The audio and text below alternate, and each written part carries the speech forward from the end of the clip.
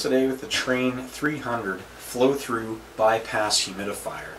Terrific humidifier, it's very reliable, requires very little maintenance, and is very easy to replace the pad on when required. The cover for the Trane 300 Flow-Through Humidifier is very easy to release. There's a tab on the bottom as well as a tab on the top. Once you depress those, the covers just come straight off. Once the cover is off of the flow-through humidifier, you can see all of the components. We have the feeder tube that provides water to the evaporator pad.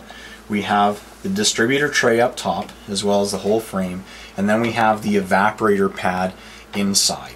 It's the evaporator pad that requires changing and maintenance in cycles between 1 and 3 years. On the Trane 300 Bipass Flow-Through Humidifier, we have a damper that's built into the unit. Most humidifiers have a damper built into the unit, and there's some confusion as to what the damper is for and how it should be set. It's not very important in our northern Alberta climate to have the damper ever closed. The reason for the damper and to close it, if you were in a very warm climate and had a long air conditioning season, it increases the efficiency slightly of your air conditioner to have that closed off.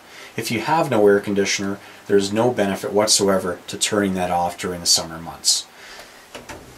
Leaving it open like so will allow proper airflow to come through that's forced through your furnace. That airflow from your furnace comes through, goes into the wetted evaporator pad, humidifying the air going through it, and then that humidified air is circulated with your furnace fan throughout the home.